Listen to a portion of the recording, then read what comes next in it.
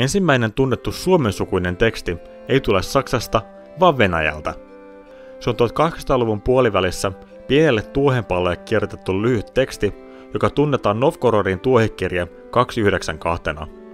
Kyrillisillä kirjaimilla kirjoitun tekstin tarkkaa merkitystä tai tarkoitusta ei tiedetä, mutta luultavasti kyseessä on joko loitsu tai rukous.